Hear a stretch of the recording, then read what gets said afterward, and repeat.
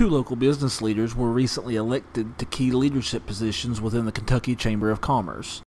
Jordan Gibson, President and CEO of the Southeast Kentucky Chamber of Commerce, has been elected to serve as President of the Kentucky Chamber of Commerce Executives for their 2022 term. The KCCE's goal is to provide both professional development as well as continuing education opportunities for local chambers of commerce all throughout our region.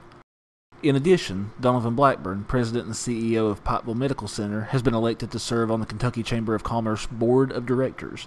Blackburn has previously served as the Chamber's chair of the Health Care Policy Council, where he contributed to the development of the Chamber's legislative agenda. For Mountaintop News, I'm Joshua Sloan.